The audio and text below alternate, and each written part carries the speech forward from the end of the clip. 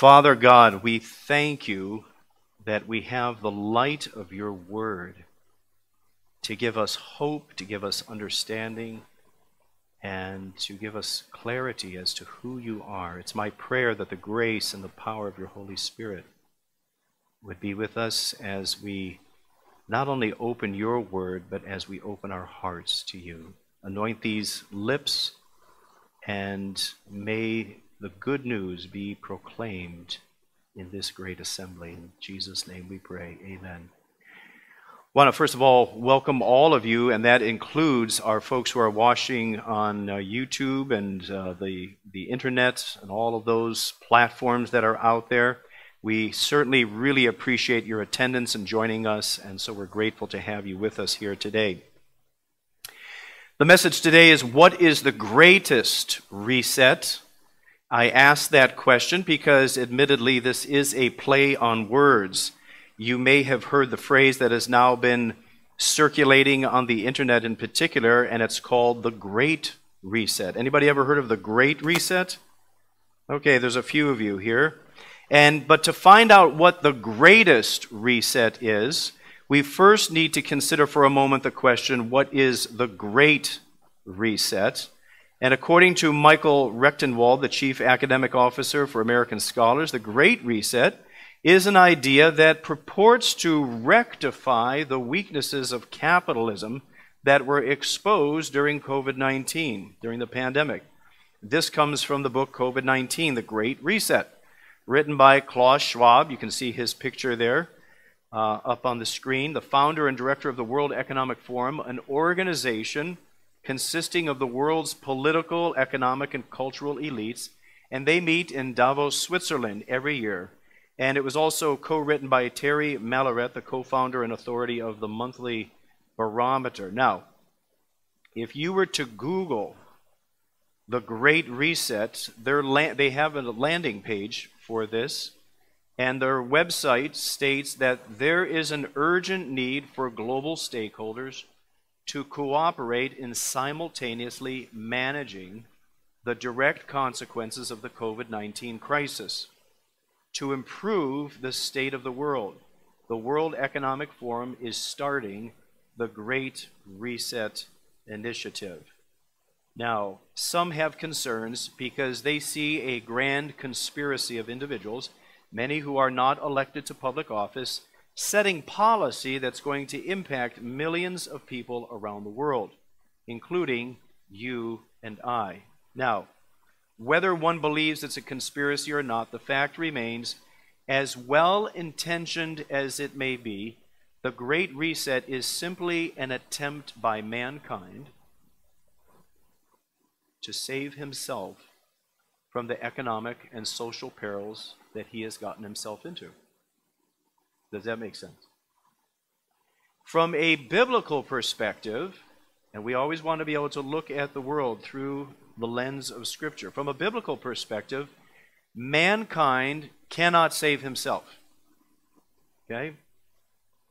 We are incapable of accomplishing that task, no matter how hard we try.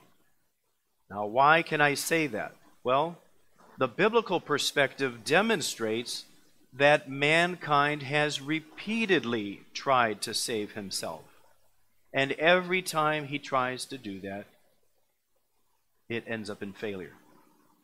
So, I want us to take a look a little closer at answering the question, what is the greatest reset?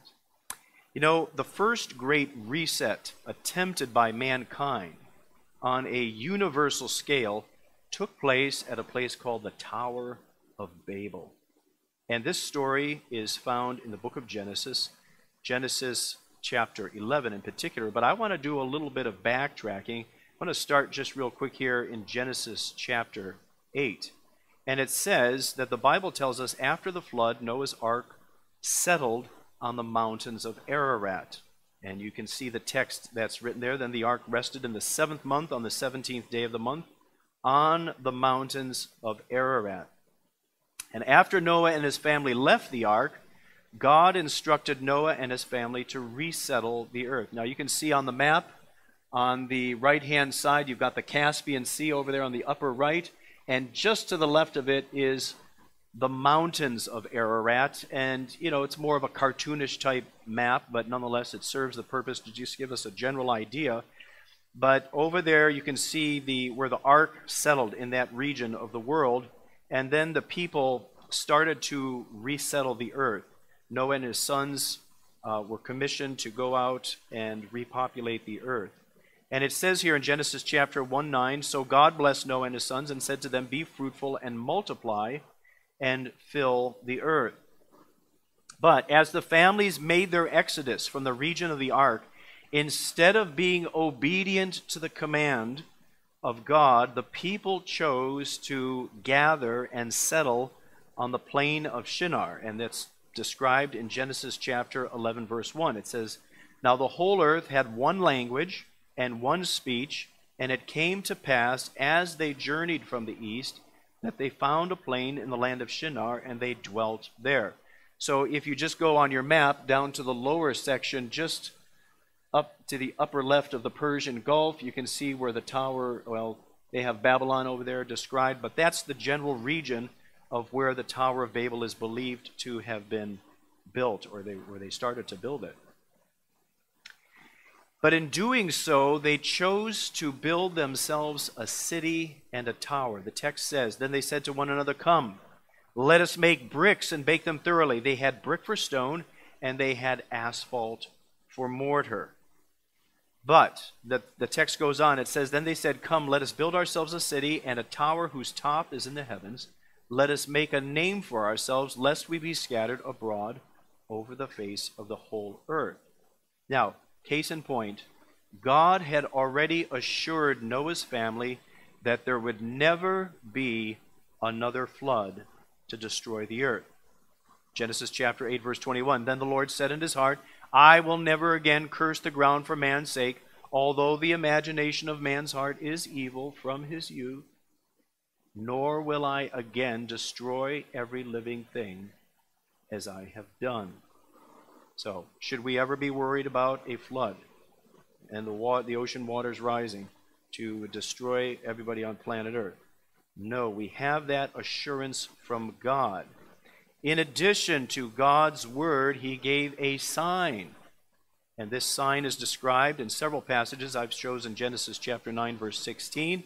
It reads, "I set my rainbow in the cloud, and it shall be for the sign of the covenant between me and the earth. And I will remember my covenant which is between me and you and every living creature of all flesh. The waters shall never again become a flood to destroy all flesh."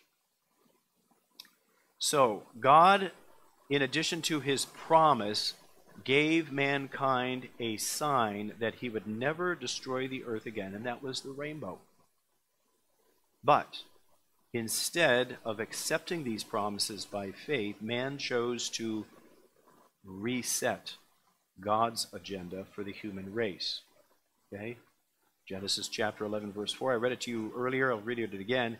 They said, "Come, let us build ourselves a city, and a tower whose top is in the heavens. Let us make a name for ourselves, lest we be scattered abroad over the face of the whole earth." Now, while the Bible reveals many attempts of man to save himself, both on an individual scale as well as a corporate scale, a universal scale, and this could be anything from economic salvation to spiritual salvation, okay? The Bible also reveals something else, and I'd like to talk to you about that. The Bible shows us that God has been trying to save mankind. You see, God did not stand idly by when man attempted his first great reset. The Bible says God confused the language of the people, causing them to scatter. Genesis chapter 11, verses 5 through 7. "But the Lord came down to see the city and the tower, which the sons of men had built. And the Lord said, 'Indeed, the people are one, and they all have one language, and this is what they will do now. Now nothing what they propose to do will be withheld from them. Come, let us go down there and confuse their language, that they may not understand one another's speech.' So the Lord scattered them abroad from there over the face of all the earth, and they ceased building the city. Now, God did this not to be spiteful to them, but because man's plan was interfering with God's plan to save mankind. God will give us choice to do things, but up to the point where if it interferes with his plans, then he has to intervene. Okay? And this was one of those examples where God says, your plans, you're trying to set your own agenda. And so he confused the languages. Now, the story goes on from here that Genesis chapter 11, verse 27, we're introduced to an individual by the name of Abram. And here's how it begins. This is the genealogy of Terah. Terah begot Abram, Nahor, and Haran. Haran begat Lot. And Haran died before his father Terah in his native land in Ur of the Chaldeans. Then Abram and Nahor took wives. The name of Abram's wife was Sarai, but Sarai was barren. She had no child. And you can see this region again on the next slide here. You can see the map. Ur of the Chaldees is right, it's that little city cartoon drawing right up next to the tip of the Persian Gulf there, just below Babylon. So the text goes on to tell us in Genesis 11, verse 31, and Terah took his son Abram and his grandson Lot, the son of Haran, and his daughter-in-law Sarai, his son Abram's wife. And they went out with them from Ur of the Chaldeans to go to the land of Canaan, and they came to Haran and dwelt there. But then in Genesis chapter 12, we're introduced to a specific mission that God had for Abram. And here's what it says, Genesis chapter 12, verses 1 to 3. Now the Lord said to Abram, get out of your country and from your family and from your father's house to a land that I will show you. I will make you a great nation. I will bless you and make your name great, and you shall be a blessing. I will bless those who bless you, and I will curse him who curses you, and in you all the families of the earth will be blessed. Abram was 75 years old when God gave this call to him, and he was childless. The Bible had told us earlier that Sarai, his wife, was without child. But over time and generations, God fulfilled his promise to Abraham, and his family grew. But when a famine laid hold of the region in the providence of God, Joseph, one of Abraham's 12 great-grandsons who became the prime minister of Egypt, was able to make a way for Jacob, his father, and Joseph's siblings, along with their families, to find refuge in the land of Egypt. During this crisis, Pharaoh granted Jacob and his family permission to settle in the land of Goshen. And Goshen became the incubator for the nation of Israel. But over time, the Pharaoh who was kind to Jacob and his family went to his rest, and a new Pharaoh rose to the throne whom the Bible says did not know Joseph. Over time, the children of Israel increased in number, and out of fear of their strength, the new Pharaoh chose to deal very shrewdly with them. And what he ended up doing was he enslaved them as a people.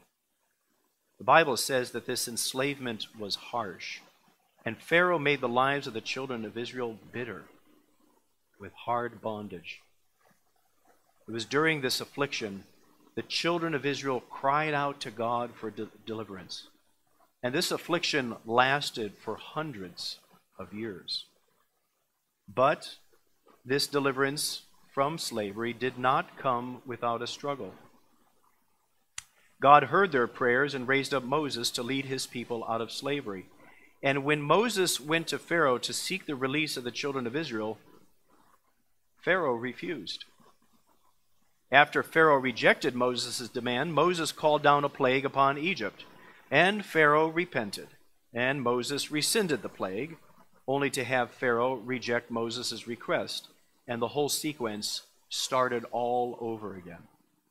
This went on for 9 plagues, each one more destructive than the previous one, until the 10th plague, the death of the firstborn, was announced. In this plague, the firstborn of every household was subjected to the penalty of death.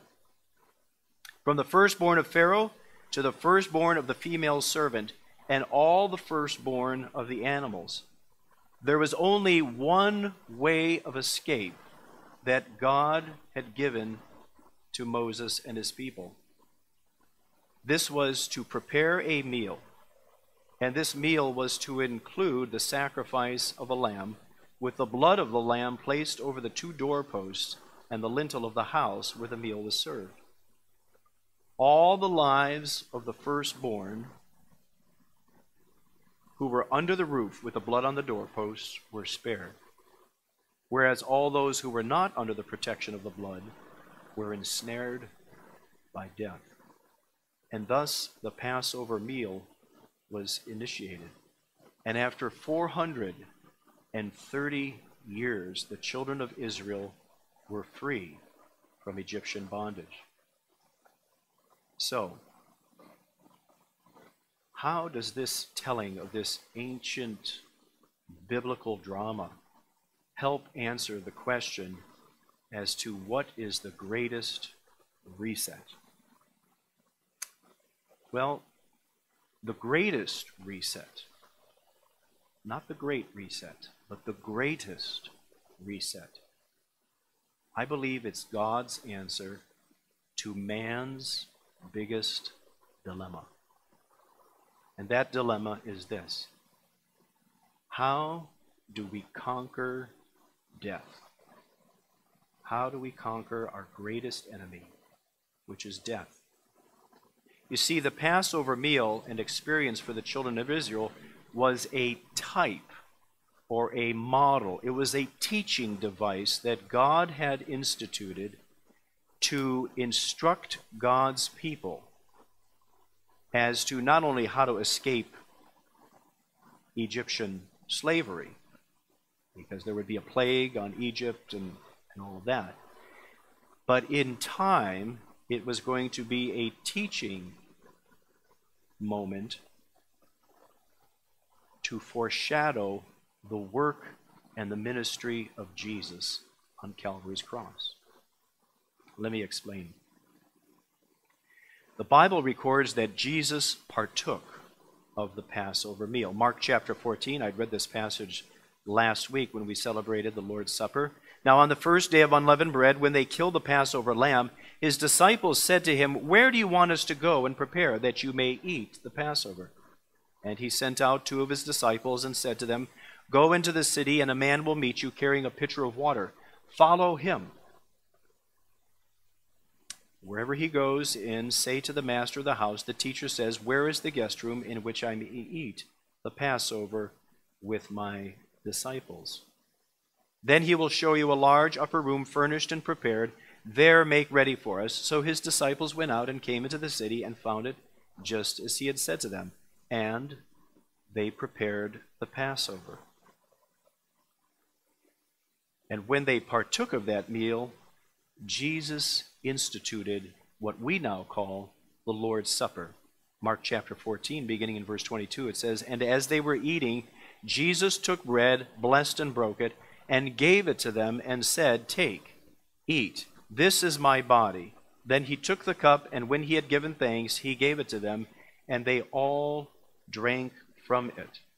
And he said to them, 'This is my blood of the new covenant, which is shed for many.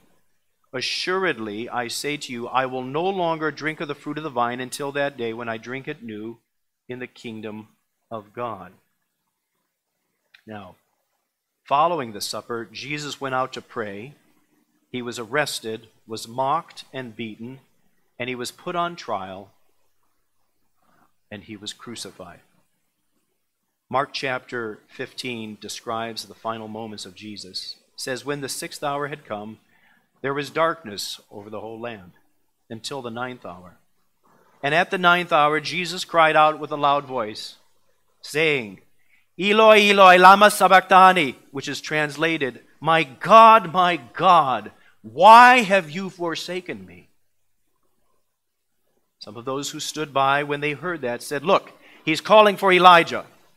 Then someone ran and filled a sponge full of sour wine and put it on a reed and offered it to him to drink, saying, "Let him alone. Let us see if Elijah will come and take him down." And Jesus cried out with a loud voice and breathed his last. Then the veil of the temple was torn in two from top to bottom. So when the centurion who stood opposite him saw that he cried out like this and breathed his last, he said, "Truly, this man was the Son of God."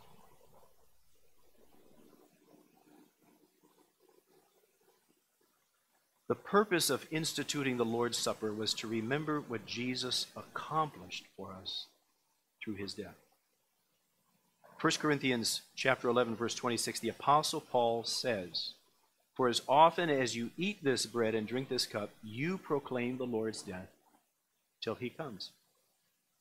Through the death of Jesus, my sins, my personal rebellion against God and his government can be forgiven. Your sins, your rebellion, our sins, our rebellion against God's government can be forgiven, and we are assured by God's word, by confessing our sins to Jesus and accepting his death on our behalf, death will pass over us, just as it did for the children of Israel over 3,000 years earlier.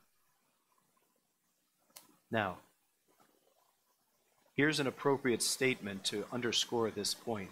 Desire of Ages, page 25.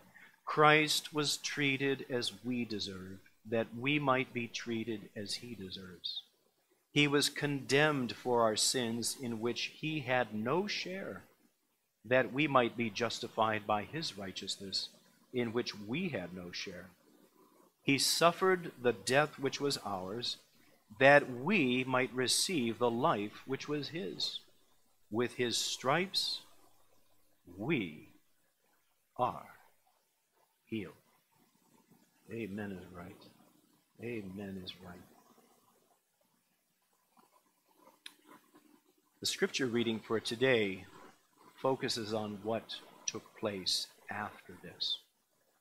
Mark chapter 16, verses 1 through 7 says, "Now when the Sabbath was past, Mary Magdalene, Mary the mother of James, and Salome bought spices, that they might come and anoint him very early in the morning on the first day of the week. They came to the tomb when the sun had risen, and they said amongst themselves, 'Who will roll away the stone from the door of the tomb for us?'" That was a dilemma. They merely wanted to go there just to anoint him, to finish what they couldn't because the Sabbath was drawing on and they had to go home and rest. They wanted to finish preparing the body. But there was one thing that stood in their way, and that was the door of the tomb was present. It sealed the tomb. There was no way to get into the tomb because there was this large stone that stood in the way, indicating that the dead were behind that door. But the text doesn't stop there. It goes on. "But when they looked up, they saw that the stone had been rolled away, for it was very large. And entering the tomb, they saw a young man clothed in a long white robe, sitting on the right side, and they were alarmed. He said to them, 'Do not be alarmed. You seek Jesus of Nazareth, who was crucified. He is risen. He is not here. See the place where they laid him? But go, tell his disciples and Peter that he is going before you into Galilee. There you will see him as he said to you.'" Friends, this passage describes God's greatest reset. Death is no longer your enemy. It's certainly not a friend. but it's a conquered foe. Amen? And what needs to happen now with our understanding of this is that, and I had asked at the beginning if anybody had ever heard this term, the Great Reset. There's a lot of fear out there as to what this entails. Who knows where it's going? There seems to be indicators that this could be the establishment of this final layout as to how things are going to play out in a Revelation 13 type scenario. And that may very well be. And it can cause fear and consternation in the hearts of many people. It doesn't mean that we necessarily have to sweep it under the rug, but what we do need to do is we need to talk about the greatest reset.